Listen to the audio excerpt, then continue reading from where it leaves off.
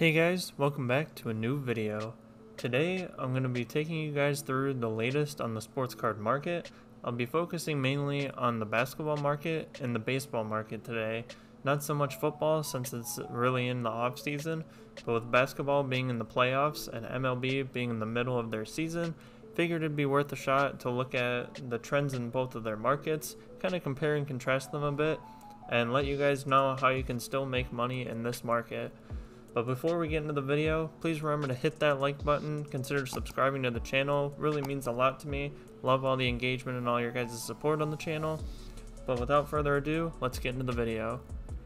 Before we get into the market talk and the market analysis of this video, I did want to show you guys here on CardLadder, it's this little promotion that they're doing. It's called Fantasy Collection. It's a little contest that they're running through the month of July. It's available for any CardLadder Pro members, but you don't have to necessarily buy the subscription right away. You do get a 7-day free trial where you can try out all of the data analytics with CardLadder, and you can even participate in this challenge. If you go ahead and make a free account and you submit your collection in the next 6 days, probably the next 5 days by the time you watch this video. But the way it works is you get to submit and add cards into your collection. I'll go over to my collection right here.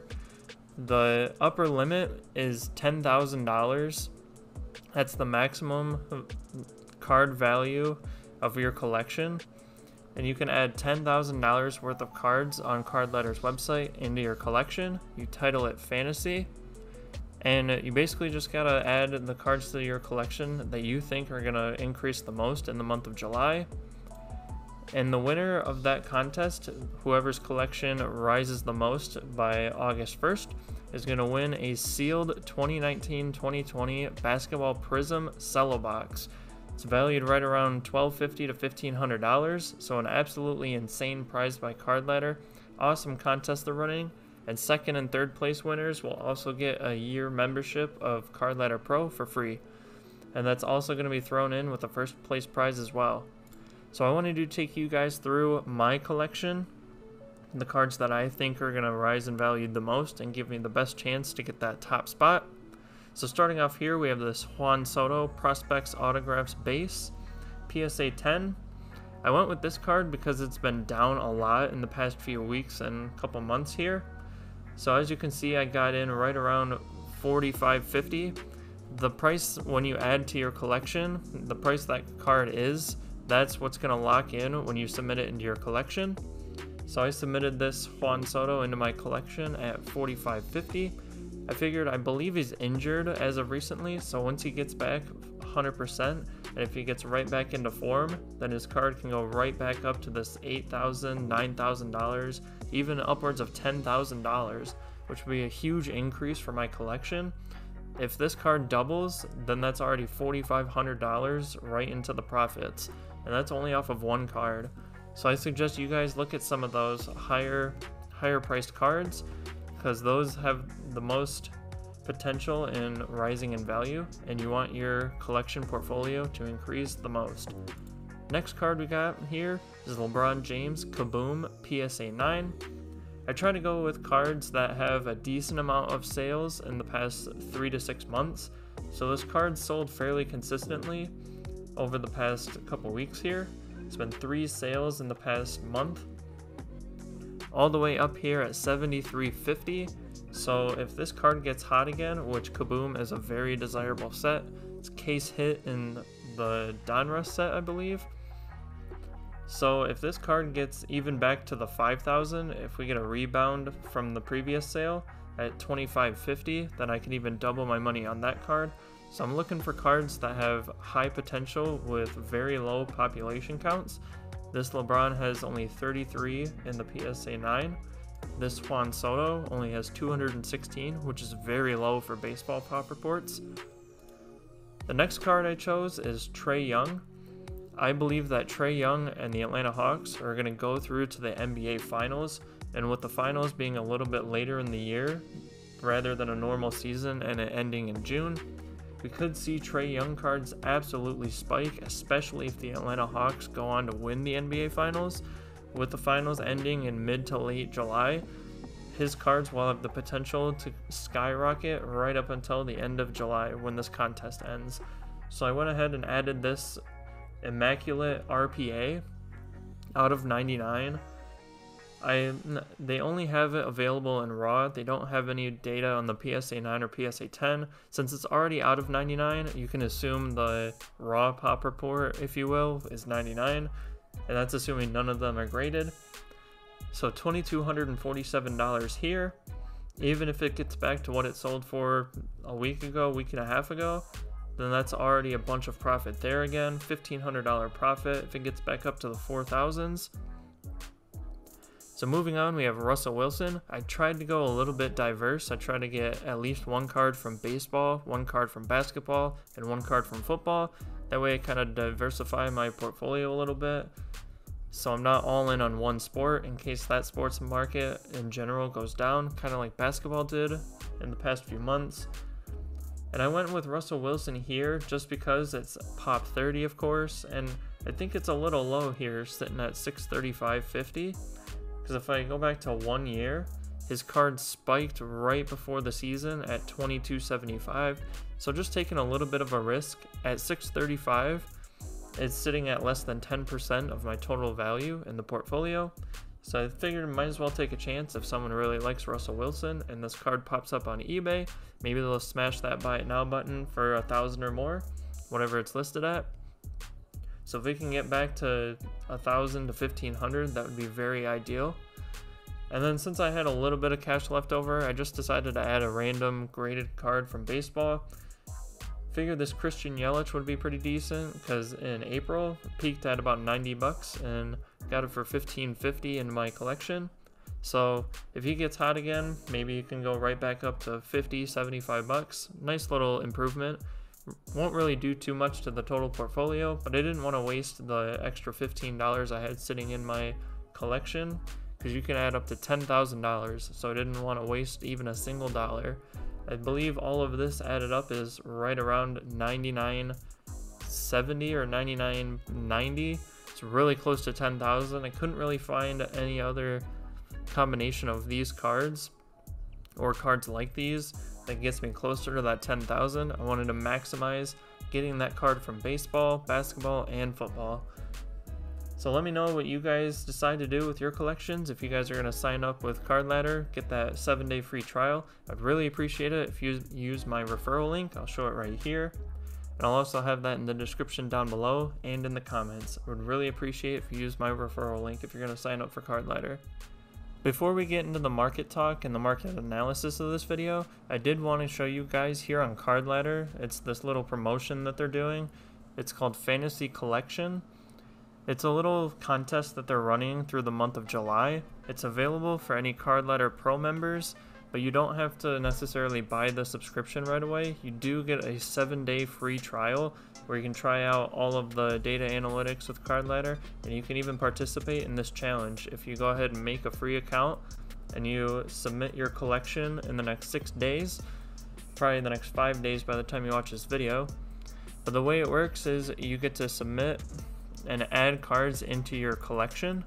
I'll go over to my collection right here. The upper limit is $10,000.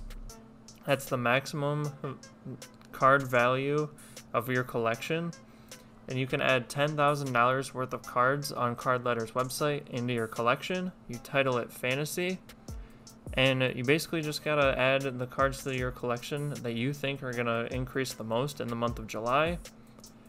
And the winner of that contest, whoever's collection rises the most by August 1st, is going to win a sealed 2019-2020 Basketball Prism Cello Box. It's valued right around $1,250 to $1,500, so an absolutely insane prize by CardLadder. Awesome contest they're running, and second and third place winners will also get a year membership of CardLadder Pro for free. And that's also going to be thrown in with the first place prize as well. So I wanted to take you guys through my collection, the cards that I think are going to rise in value the most and give me the best chance to get that top spot. So starting off here, we have this Juan Soto Prospects Autographs Base, PSA 10. I went with this card because it's been down a lot in the past few weeks and couple months here. So as you can see, I got in right around $45.50. The price when you add to your collection, the price that card is, that's what's going to lock in when you submit it into your collection. So I submitted this Juan Soto into my collection at $45.50. I believe he's injured as of recently, so once he gets back 100%, and if he gets right back into form, then his card can go right back up to this $8,000, $9,000, even upwards of $10,000, which would be a huge increase for my collection. If this card doubles, then that's already $4,500 right into the profits, and that's only off of one card.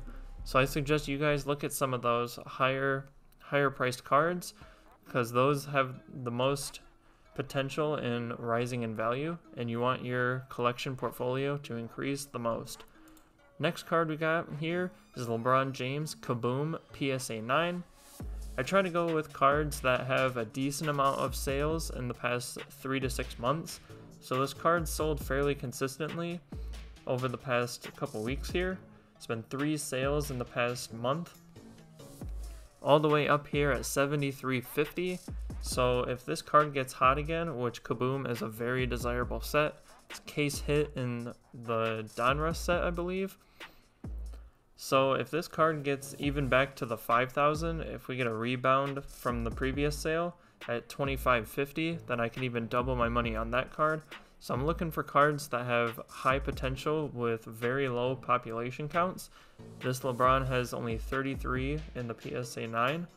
This Juan Soto only has 216, which is very low for baseball pop reports. The next card I chose is Trae Young.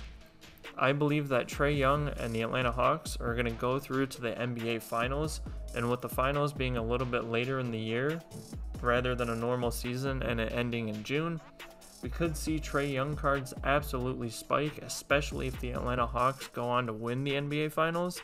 With the finals ending in mid to late July, his cards will have the potential to skyrocket right up until the end of July when this contest ends. So I went ahead and added this Immaculate RPA out of 99. They only have it available in raw. They don't have any data on the PSA 9 or PSA 10. Since it's already out of 99, you can assume the raw pop report, if you will, is 99, and that's assuming none of them are graded. So $2,247 here. Even if it gets back to what it sold for a week and a half ago, then that's already a bunch of profit there again. $1,500 profit if it gets back up to the 4,000s. So moving on, we have Russell Wilson. I tried to go a little bit diverse. I tried to get at least one card from baseball, one card from basketball, and one card from football.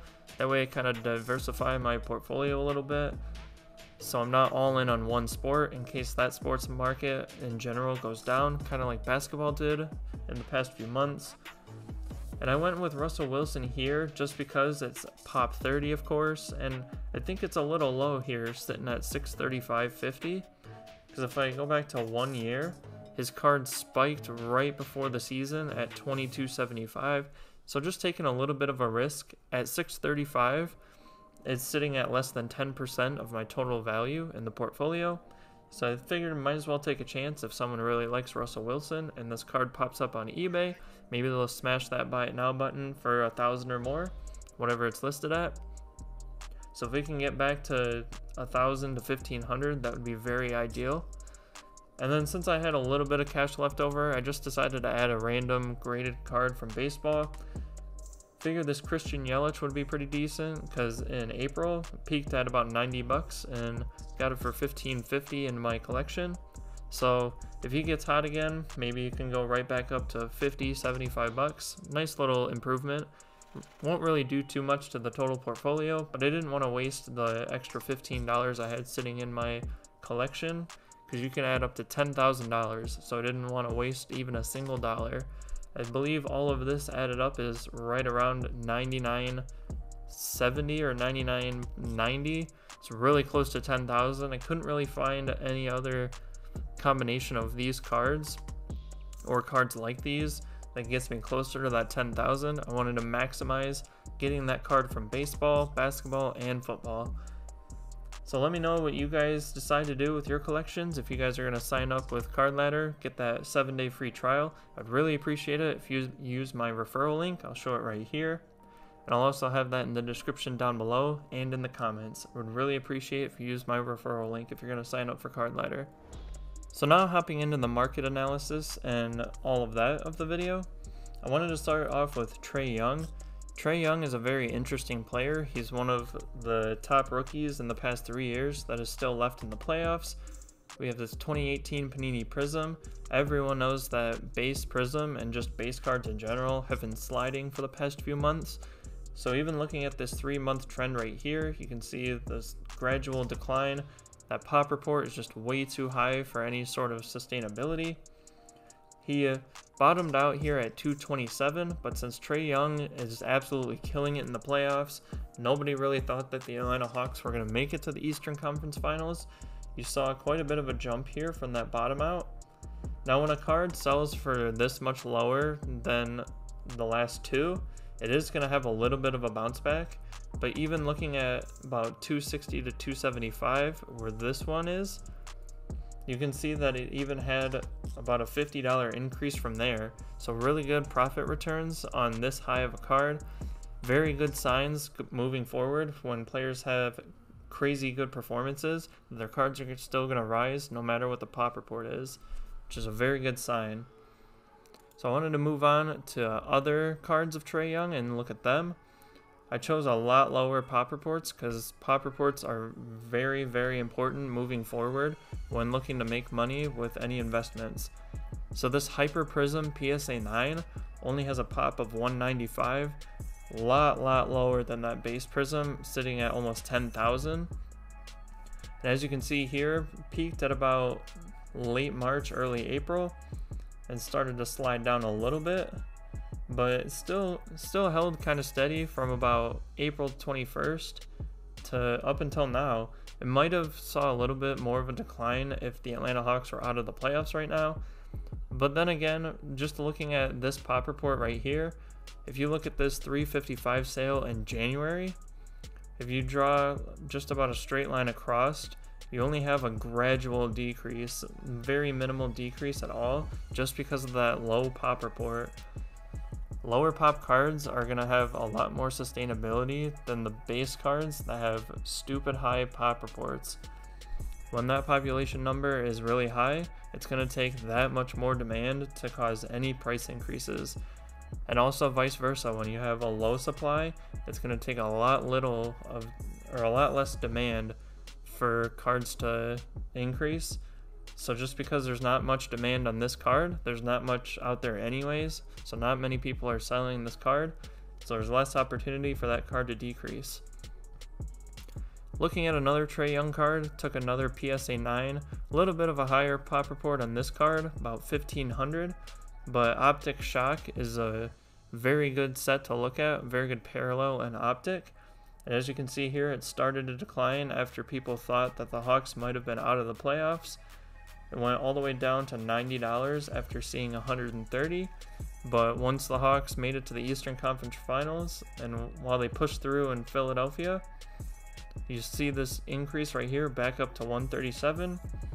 So very good trend, exactly what you want to see from the lower pop cards. $117 back in March, $130, $137 in June. So very good sustainability on this card right here, much better than the base cards out there. So moving on to Zion Williamson. Zion's a bit of an interesting card to look at, or any of his cards are just pretty interesting to look at, mainly because he's already been out of the playoffs for about a month to a month and a half or so, but you can still find cards that are increasing over monthly changes. With CardLadder Pro, you can sort by weekly changes, monthly changes, or even daily changes.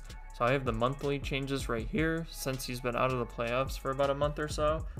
And as you can see here, this purple BGS 9.5 pop of 178, very low pop report, love to see that. Bottomed out here at about 160 to 175 at the end of May. And as you can see here, just a steady increase.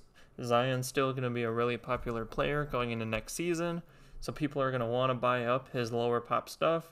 Low population stuff is the hotness right now. Everyone's moving off of base. Nobody really wants base anymore. So anything with a population count of 500 or under for basketball is really, really nice, especially for the popular players. Any parallels and gem mints of those cards are still going to be very sought after, as you can see here. And there's still plenty of other examples where the monthly change is anywhere from 25% all the way up to 87% for this purple optic. So very nice returns on a lot of these cards. So there's still lots of opportunity in this market, even though the base and high population cards are sliding. Switching over to the baseball market, I wanted to look at Vlad Guerrero Jr. cards. Vlad Guerrero Jr. is having an absolutely insane MLB season so far. He's leading the league in home runs. His on-base percentage is through the roof. He's just having an absolutely awesome season in terms of offense. So I wanted to look at a few of his cards and compare the population reports to how his cards have increased. And as you can see here, over the past 6 months, baseball cards did see quite a bit of an increase going into the season. Season started right around the beginning of April. So just like NBA and NFL cards, they saw a rise right into the season. Nothing out of the ordinary here, but instead of declining like a lot of the other cards in basketball and football, Vlad Guerrero just started killing it right off the bat. Had a little bit of a decline from April 28th to about May 11th, 2-week period. It's probably a little bit slow right here, but ever since then, his cards have just been on the rise. And he's even up to $520 there. His first Bowman Chrome PSA 10 sitting right at $500. Absolutely crazy, especially when his cards were about $150 at the end of 2020. Just crazy growth there. His pop report, 2747. That's okay for baseball. Baseball is usually printed a lot more than the other sports, so you're going to see higher population counts. But even at 2750 for his PSA 10 and his Bowman First Chrome, very basic card, sort of a base card, but a Chrome card is a lot more sought after than the paper. It's going to be worth a lot more. So even his base Chrome card has just seen absolutely awesome returns, which is a very good sign for the sports card market moving forward. Taking a look at some of his other cards, we have his Prism Refractor in a BGS 9.5. Very, very different pop count. We have 32 here. Just another example of very low pop cards just having awesome increases. So he held pretty steady for April into May at 250, and he even dropped down to 141. A lot of people prefer PSA over BGS, but somebody ended up bidding this card up as recently as a week ago, up to $762. Now, even though this might seem a bit out of the ordinary, there was about 2-3 weeks in between sales, and because there's a pop report of 32, or pop count of 32 for this card, you're not going to see this card on auction very much. So just because he's been killing it, everyone wants Vlad Guerrero Jr. cards. Every baseball collector is very, very after Vlad Guerrero Jr. right now. So it's very easy for 5 to 10 people to get into a bidding war, and that's why you see this huge increase right here for this Prism Refractor BGS 9.5. And looking here at his Prism Refractor PSA 10, again, very low pop count, 246. PSA is going to have more pop counts than BGS just because more people submit to PSA. PSA 10s are basically the gold standard of gem mint cards. So looking here, there's a lot more sales of this card than the BGS 9.5, purely because it has almost a 3 times higher pop count. But sometimes you don't really want too low of a pop count just because it's harder to comp the card and it can be harder to find people that are interested in the card. So pop counts anywhere below 500 and sometimes above 100 is right in that sweet spot where you'll have a lot of sales and a lot more people will be interested in that card, just because you won't have only collectors interested in it, you'll also have investors looking for quick flips. So as you can see here, about $400 for the card, right around the time the BGS 9.5 was sitting at $250. So fairly decent margins, fairly expected for 9.5 to 10. But as you can see here, going into June, his cards just skyrocketed in the past week and a half, as he continues to lead the MLB in home runs and just absolutely killing it almost every at-bat. Even up here at $1,000, we can click view all sales. That was a best offer, but if you get somebody antsy enough and it's the only one on eBay, then you can get lucky enough and somebody will offer just insane amounts of money for highly sought after cards. So that's going to wrap up the video for today. Just wanted to take you guys through a little bit of an analysis of the current basketball market and comparing it a bit to the baseball market. I know I only chose one baseball player, and he's the hottest baseball player right now in terms of card values, but just to show you guys that the sports card market isn't really going anywhere anytime soon. Everyone's afraid of this crash or this correction, all these terms being thrown out there. The sports card market is going to be just fine. It just happens that a lot of the base is on a decline. It's because most of the people that got into this hobby in January and February just saw everything moving up and everything increasing in value 2, 3, 5, 10 times value, and they were just buying up everything without really researching, and nobody really cared about pop reports. But once everyone got in and got a little bit over leveraged, everyone had all these cards and very little cash, so the buying season kind of stopped after February, and everyone was kind of stuck with these base cards with nobody really wanting to buy them because it was on a decline. And that's what you're continuing to see. Pop counts are very, very important for investment, and if you're a collector, you really like the rare cards, then pop counts are going to be important for you guys as well. So I think low pop cards are the key moving forward if you're strictly looking to make money, and if you're a collector, then you don't really care about pop counts, you just care about what you like.